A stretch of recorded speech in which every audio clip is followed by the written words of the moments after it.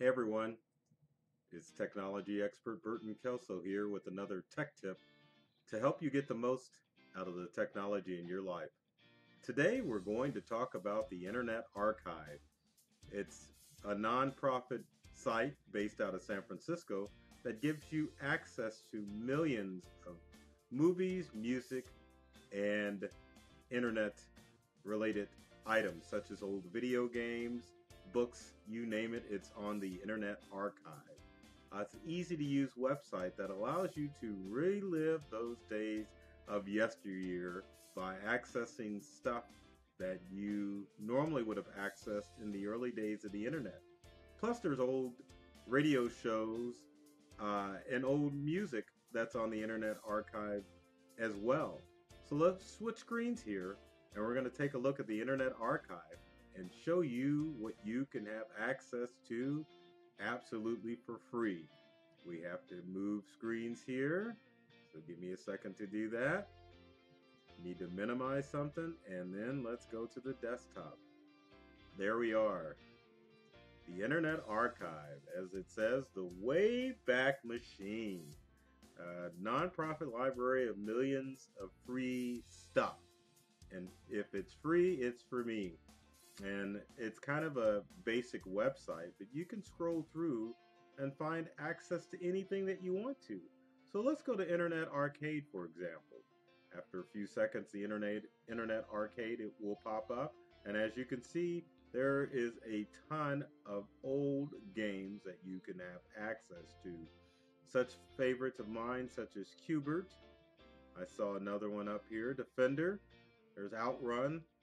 But old arcade games and video games are one of the things that you can access to, like the old 80s version of Tron. If we scroll back and go back a page, we can choose another category from the Internet Archive. Let's say that you're a Grateful Dead fan. If you click on Grateful Dead, then you've got access to tons of Grateful Dead recordings, such as live recordings. I'm not too sure if there's actual albums on here because of record, or I should say, not record, but music company copyrights. There's also old time radio too. So if there's old radio shows that you want to listen to, like Gunsmoke single episodes, you can go back and listen to those. But there is a ton of old radio shows that you can go back and listen to. For those of you that grew up with those classics and are missing those, you can definitely go back there. If we go back and take a look, you've also got an option for feature films. So you can go back and look at some of the older films from the 20s, 30s, even 40s, and click, and it will allow you to access those old shows. Like there's episodes of the Three Stooges that I'm sure many of you would enjoy. So items like that are what you can access on the Internet Archive at archive.org. We could spend hours and hours going through this tech tip, but as you can see, there is a ton of material that you can access on the Internet Archive, and it's all free. So check it out. There's even classic TV too. So if we click on classic TV, after a few seconds we can see all of the old TV shows that have been archived on the internet. So check out the Internet Archive. You could spend hours here reliving those days of yesteryear, looking at old stuff that is now made accessible on the internet.